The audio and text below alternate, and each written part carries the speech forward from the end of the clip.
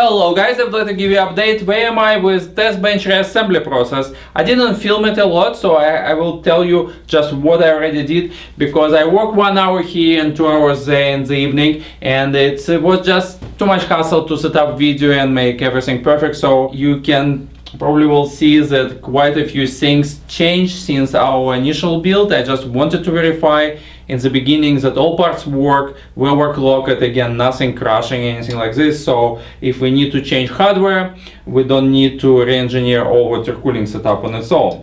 And everything works fine, so right now I'm already building the things as I see them. Few changes that I did from the very beginning. As you remember, the last video we installed motherboard block, and because motherboard was out of the system, I decided also to change the tray that motherboard is sitting on. The original tray I used was like this. This was about probably 3 inches longer than the one I have now. Also, motherboard kind of hanging out a little bit away from the motherboard tray, and it wouldn't be my preferred way under normal circumstances. I really need a little bit more space in this area, so I can work with tubing and access things when I need to.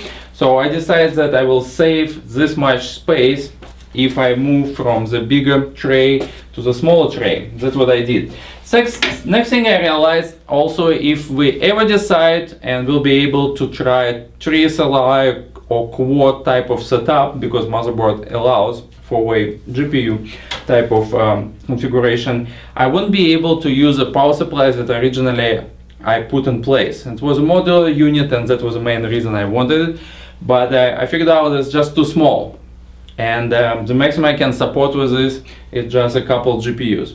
So I shifted to power supply from Silent Sniper, and also the system is not modular. It's give me a bit more headroom, and obviously I don't want to buy yet another power supply that just to make things a little bit nicer. So it's not a big deal for me.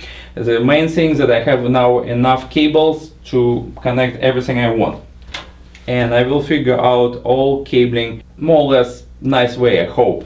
Oh, interesting thing that it was, I just noticed that J2 sends the building basically a very similar thing, but he got actual, not S8, he got a test bench version, and I'm really happy that I went to this incomplete S8 system, so it gives me a little bit more breathing with working with all radiator and stuff, so I don't need to mount anything on the sides or things like this, so it will be much more convenient. Things can be tucked under the motherboard tray, so all this cabling business is not that bad.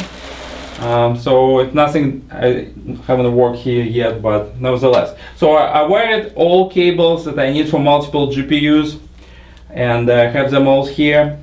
And if anything needs to be changed quickly, we can start adding GPUs or switch GPUs, and I have enough power. Just route it right away, so I don't need to tingle with cables one more time, which is big deal. Also, I decided that I will be separating reservoir and pump combos that originally we have in place.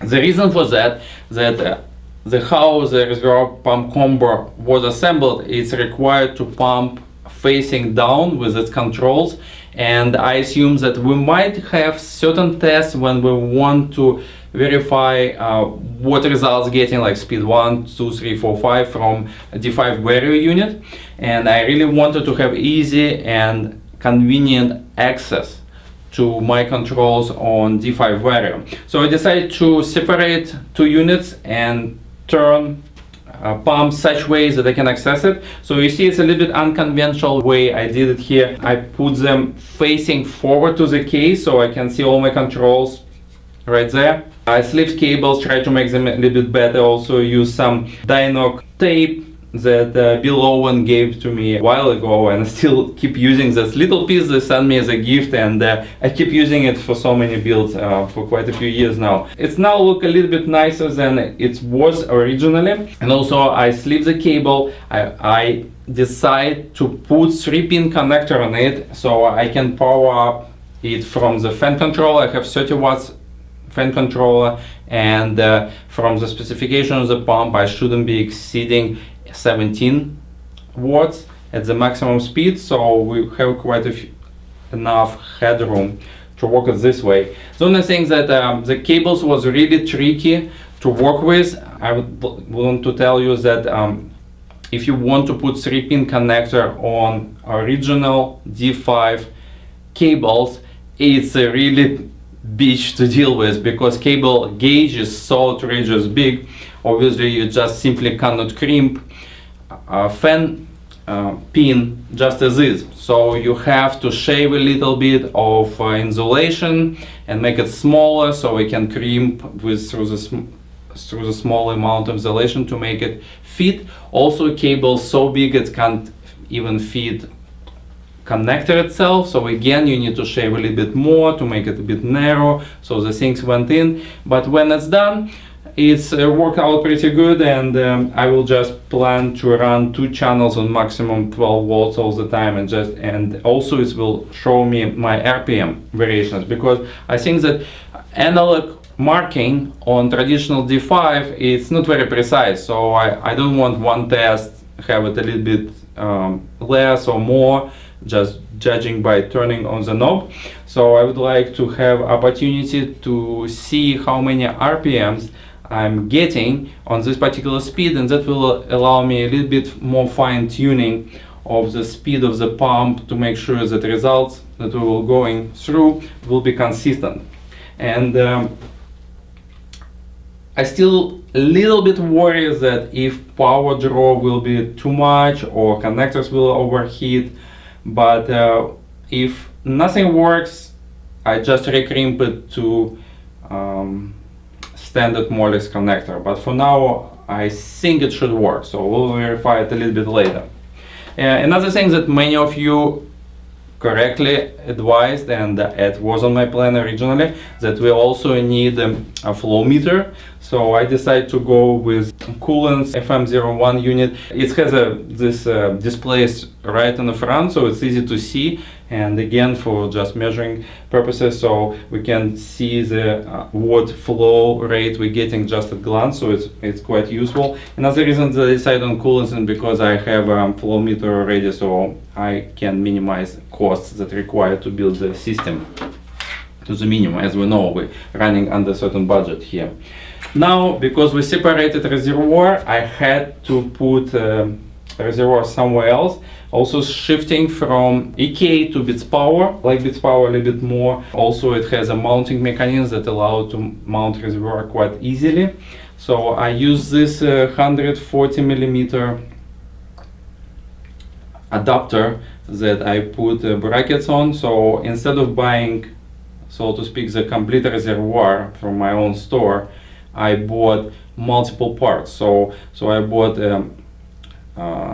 clips separate. I bought 2 adapters that goes into those 2 fans holders, and I got myself a tube and cup separate. So everything was separate, but this allowed me to assemble the way I wanted it. I checked out if possibly 250 millimeter tube will work.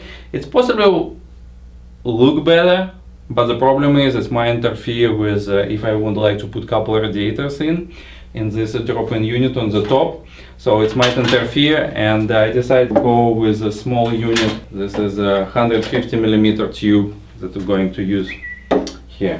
Yeah, I also rewired a flow meter again to connect it directly to, I'll show you. Just take all the cables out. So flow meter has a ridiculously long cable, and I cut it off, put 3-pin connector on it, and also it required 12 volts, so that's something that will be powered straight through the controller. So first 3 channels will be only for service purposes only, so pump, and flow meter. There's the pump cables here, if you can see it. One thing that I would like to mention another thing, that except the problem with cables, which was a little bit tricky to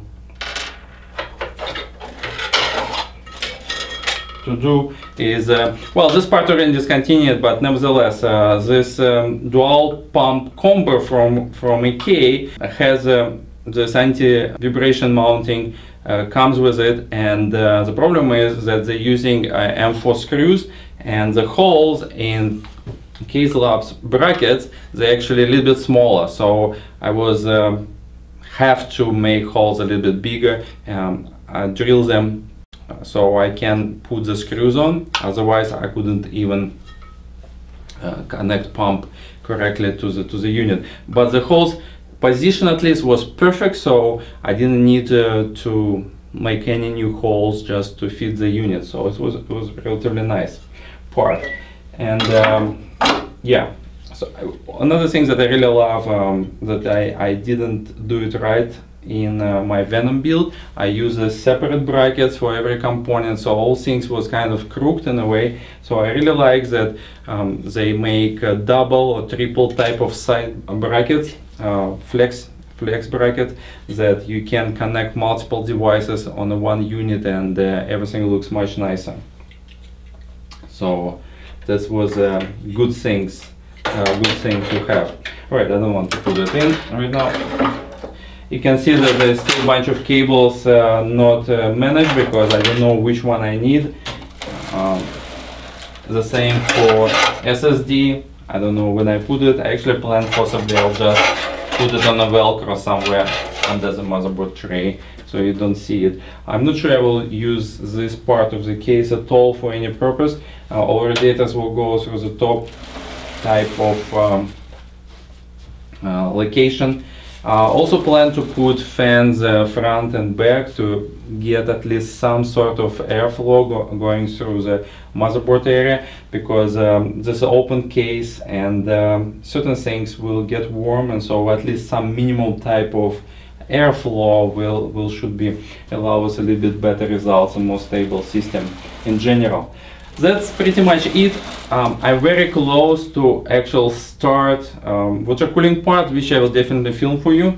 And because cabling management, anybody who dealt with this knows that it takes tons of time and things go slow, and it's not particularly pleasant task to do, and definitely not fun to film for sure. So well, that's all I have right now. Still waiting for two GTX 980s coming from NVIDIA, who's sponsoring the system, and so we'll start working with configurations that has the 770 in place.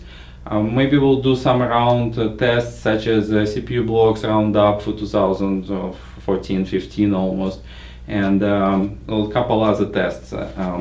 Also, I would like to have a consistent configuration, so we can possibly add additional components on a later date, and the system will be the same. But we'll figure it out later. See you soon, and we will be come up with update on both builds next week.